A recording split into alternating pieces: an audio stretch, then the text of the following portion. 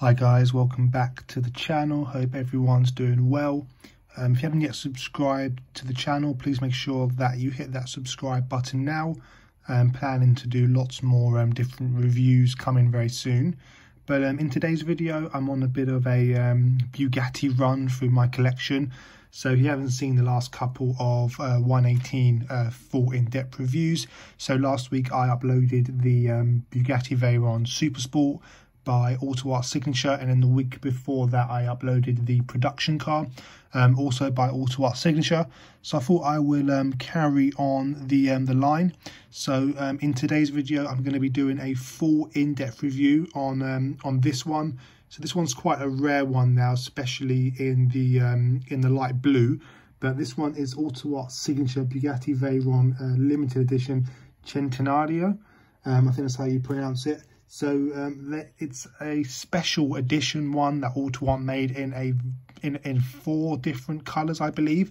So you could pick the French racing blue with chrome. They also released one with red, yellow, and I think they did one in white as well, all with the chrome finishes. So it was a special run that AUTOart released. Only 4 colours for this model car. And I decided to go with the French racing blue, because I just think blue is Bugatti's colour. They're famous for blue, so I decided to get the one in the French racing blue, which I think does look really cool. You do not see many of these for sale or on YouTube or on eBay at all. So it is quite a rare colour and quite a rare model in general. But let's have a look at the typical AUTOart packaging that it comes with, and some of the accessories, and let's do a full in-depth review on this rare 118 model car. So pretty standard AUTOart signature packaging. So you've got the typical blue box that all AUTOart signature Bugattis come in with the model on the side. So you've got the one that I've got, and then you've got all models individually numbered, which I love. The model is always housed in the polystyrene boxes, which I've unscrewed and put it on the turntable. Only secured in with 4 little screws, so not much to take out, and comes with a leaflet, which I'll show you guys, and then the certificate of authenticity. This is just a typical AUTOart signature packaging that all the models come with, and it's always good to keep the boxes and the packaging when you get the model as well, just in case you ever come to resell the model later on down the line. You've got all the original packaging and accessories. But yeah, let's get on to the model and start the full in-depth review. So like all AUTOart signature models, it comes with the certificate of authenticity, which I quite like. It's quite an early model, so number 252, and I always like to display these behind the model cars. And then lastly, it comes with the leaflet that AUTOart always have with their signature models, which I like these little touches. It just tells you about the model and about how many different parts it took to make.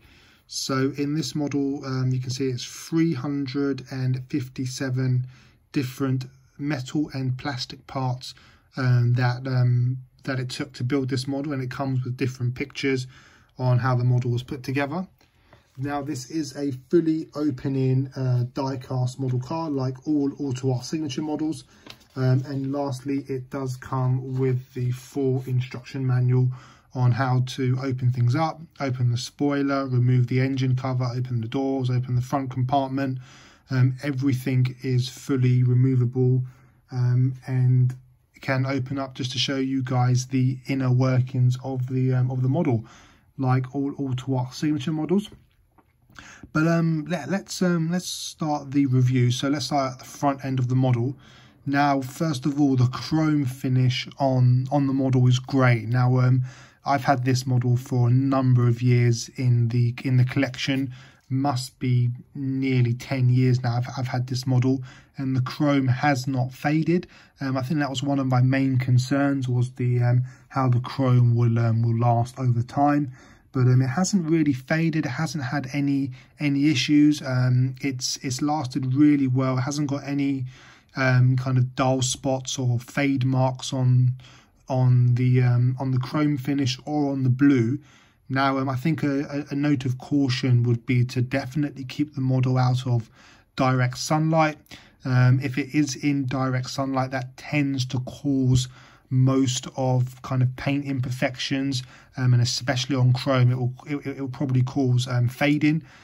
So definitely keep it out of direct sunlight or direct spotlight if you've got it displayed in your cabinet, just to preserve the paintwork and the overall chrome finish. So that's definitely a top tip, not just for chrome finished models, but models in general. Definitely keep them out of direct sunlight. But yeah, it's lasted really well. The chrome finish is really good, and I think the chrome finish against the light blue really works and complements the whole model. And you know, it's just a really good looking model car to have in the cabinet. As I say, the chrome pops against all the other model cars. You know, AUTOart haven't released a chrome finish on other models, but they did it on the Persang. I think that's pretty much it, which I've got both of, which they look really cool together in the cabinet. But yeah, let's start off with the front end. Now, again, like the Super Sport I did last week, really good details with AUTOart signature. So you've got really realistic details. So all of the front grills are all done in mesh, finished with silver. You've got a really nice Bugatti emblem badge in the middle of the horseshoe grille, which is a nice touch by AUTOart, which got the Bugatti logo on with a good, nice red background. And then obviously you've got the iconic horseshoe grille, and then you've got all of the opening grills here as well, which is done really nicely. Obviously you've got the front finished with the French Racing Blue, which is a really nice paint, really well done by AUTOart. And you've got the nice lights as well, which got a bit of depth to them. You can see like the daytime running lights and all the different bulbs at the rear as well. So I think the whole front end of the model is really realistic, really good by AUTOart. And then you've got all of the lines which are nice as well. Now this whole front end opens up, which you really can't tell because all the shut lines are quite neat and quite tidy. But I'll open up all of the compartments later on in the video, and I'll show you guys all of the interior detail as well, because as you guys know, AUTOart signature have really good levels of detail once you start to open up different compartments on the model. But let's come around the side. Now you've got really good lines coming around the model. So, you know, for example, you've got all of these chrome lines around the driver and passenger side that come all the way through, over the doors, over the engine cover and around the rear end of the model, which is a nice touch. But let's have a look at the side end. Again, all the chrome does work against the blue. I think it's definitely kind of the best color combo to get in my eyes. Obviously, you've got their iconic wheels that are on the special series. Again, these wheels aren't on the Super Sport or the production car. They're only on the special editions of the Veyron. Now, again, because of their multi spokes, you can't see much of the caliper or the disc detail. But the calipers are finished in black with the Bugatti logo running across them. You know, good details there with the enormous discs that cover the whole wheel. You've also got the EB badge in the center caps as well, which is a nice touch. And then you've got obviously these kind of iconic wheels with all of the different designs around the edges, which is just an overall cool design. Don't see them very often. And yeah, I think the whole wheels are really cool by AUTOart. You've got the carbon fiber finish on the lower end, on the lower skirts here, which is a nice touch again by AUTOart. On the side of the model, you've also got it finished in the silver mesh as well for the air intakes for the engine. And then you've got the chrome finished doors, which again, really cool by AUTOart. And then you've got all of the little touches here as well on the on the side mirrors, which is a nice touch. You can see the indicator lights as well. Coming around again on the side, you've got the fuel filler cap with the EB badge bossed in and all the rivets around the badge, which is a nice touch. Again, I'll show you guys the interior detail in a moment after we've done the exterior, but again, really good levels of detail inside the model as well. Coming round the rear of the model, again, you've got the same wheel designs as the front. You've got the calipers in a different position, so they're kind of at the 2 o'clock mark. Again, finished in black with the Bugatti logo on them. And then again, you've got enormous discs at the rear as well. And the width of the tyres are enormous, like the real car. Really wide tyres on front and the rear as well. So again, really nice touches by AUTOart to make it as realistic as possible. And also just to mention, coming around here as well, you've got the silver finishes on the air intakes at the top for the engine bay, so on the left and on the right hand side, which ties it in nicely with the side intakes and all of the intakes at the front, which is a cool touch again by AUTOart. And then coming around the rear end of the model, again, really nice levels of detail here. Definitely my favorite angle for the Veyrons. So you can see the exposed engine detail, again finished with all of the light blue paint, which is really nice. You can see a decent amount of detail there with the engine cover on. So you can see the some of the W16 engine, and again you've got the air intakes and the radiators on the side. You've got the fully opening rear spoiler, which is active as well because it tilts up, so you can display in the in the braking mode if you so wish. And then you've got the EB badge at the rear, which again is a really nice, it's a sticker, but it's a really nice sticker. It's got some depth to the sticker. Now again, a note of caution, if you're looking to collect an AUTOart signature in your collection, these tend to lift over time, the rear badges. So just be careful. Just make sure that the one that you're going to buy has got that on there. It hasn't started to lift or peel off. But that tends to be a common issue with these things over time, which is understandable. But again, you've got the rear brake lights just above the emblem, and then you've got the side lights as well, which is really nice. Then obviously you've got your iconic massive quad exhaust pipe, which you guys can just about see has been separated. So you've got 2 exhausts in that as well. You've got a really nice diffuser, quite aggressive, with all the carbon fiber finishes around the edges. And then obviously you've got the silver meshes on the rear as well, which ties it in nicely with all of the other meshes throughout the whole model car. Then you've got this this number plate as well. I'm not quite sure what this means or what it is. Be quite keen to know. So if you do, leave a comment and let me know if that's someone's signature, or if that's someone famous that I should know about. I'd be quite keen to know.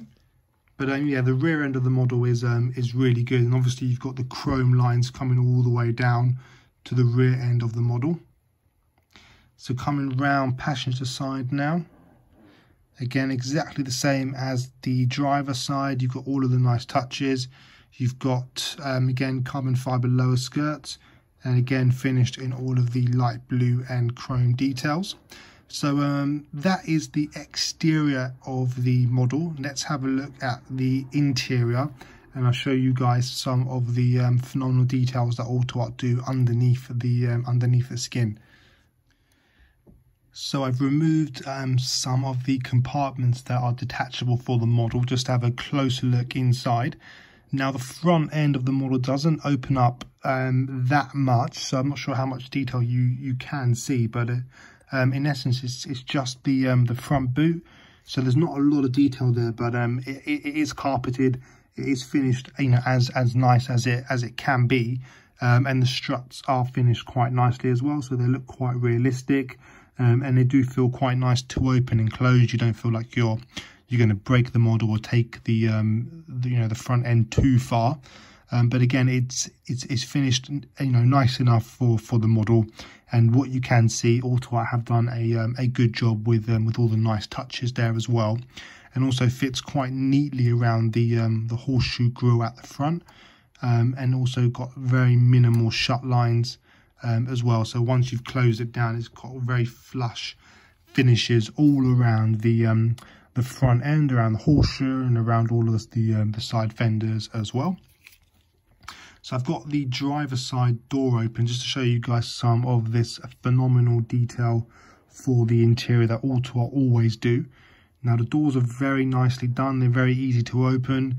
They've got a really good feel to them as well, with a bit of weight as well. So now the interior on this model is really nicely done here by AUTOart. So let's have a closer look. So you've got really nice levels of finishing. I'll just bring my light closer in just so you can have a better look. So hopefully you guys can just about see some of the detail here. So obviously you've got full carpeted footwells for both driver and passenger. You've got the Centenaire on the door seal as well, 2009 Villa d'Essa, with the Bugatti logo as well, which is again really nice touch, both driver and passenger side. As I say, you've got full carpeted interior with all of the nice details as well. Really good levels of detail on the seats. You've got the signatures on the center dash as well on both driver and passenger side. And again, you've got details on the steering wheel, on the center column, center dashes, all very, very realistic. And even the door cards as well are finished to a really, really high level of detail there as well. So AUTOart really haven't left any stone unturned with the interior. It is a really, really nice you know, job that they've done. And I'll show you guys the passenger side as well. So let's close off the driver's side door. And again, really nice levels of detail, and the door just feels really weighty, so you don't feel like you're taking it too far, and it holds position wherever you leave it, which is a really nice touch as well. And then it slots back in quite nicely. I believe it's a good magnetic kind of seal on the door as well, so all very neat around the edges, which is really nice by AUTOart. And then coming around the rear end of the model, now I've removed the whole engine cover, which I've put here. It comes off in one whole piece, as I'm sure you guys know, which is nice. So, and then it kind of just shows you all of the other detail that the engine cover covers up. So you've got these magnetic holders on either side of the model. You've got three. So you've got one here, one there, and one there, that just lock in the engine cover. It gives it a nice kind of good grip, and you can see all of that engine detail there. So obviously you've got the W16 quad turbocharged, ginormous engine there that Bugatti have in their Veyrons. Then you can see other reservoirs, other liquids as well that the engine has. Then you can see kind of the mechanisms for the spoiler as well. So you've got the radiator for the spoiler at the rear. Then you've got all of the other kind of mechanisms, holders, wires, filters that you can all see. So AUTOart have done a really good job with the engine bay. They've kind of shown you as much as the real car has. And it, you know, and I know the engine bay is buried deep inside the actual car, but what you can see is a really, really good level of detail there, and they've left everything exposed, so nothing is kind of hidden away, or they haven't missed anything, which I really like. I like the exposed screws and the exposed mechanisms that they've left behind. Just a really, really good job that they've done. And also you've got the button underneath the model that releases the rear spoiler, and you can display the model with the spoiler up.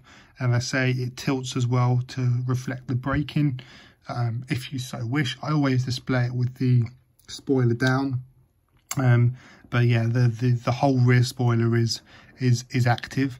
And then coming round the passenger side, so you can just open up the door just exactly using the handles as it is, like that. And you've got the plaque again on the footwell with the carpeted finishes as well on the passenger side, with good levels of detail on the seats. And it's just a really nice interior that AUTOart have done. They've really kind of left nothing out on this model car. It's definitely one of the favourites in the Bugatti lineup in the collection. And again, exactly the same as the driver's side, slots back in really nicely. And again, all very neat and tidy. So let's put the engine cover back on and do a quick summary of the model. So I hope you guys enjoyed the review of the Bugatti Veyron by AUTOart Signature. Now again, it's quite a rare one out there, so I hope you guys found it useful, or if you're looking to add one to your collection. Now definitely in my eyes, it's one of the go-to ones to get if you're looking to add one into your collection. I'll definitely rate this model, you know, it's a really high 8.5, 9 out of 10. AUTOart have done a really good job on pretty much all their Bugatti Veyrons, but this one again is just extra special just because of the external finishes in chrome and in light blue, which just makes it a bit more of a special model to collect in the Bugatti collection. And if you're a Bugatti enthusiast like me, I think it's definitely a must-have in the collection. So as I say, I hope you guys enjoyed the review, found it useful. As I say, please leave your comments below, and please subscribe for more reviews and more comparison videos to come. Got lots more Bugattis on pre-order, so I'm just waiting for them to come through. But in the meantime, as I say, please check out the other videos on the channel, the 118 reviews, the 143 reviews, and I'll see you guys very soon for more videos to come. Take care.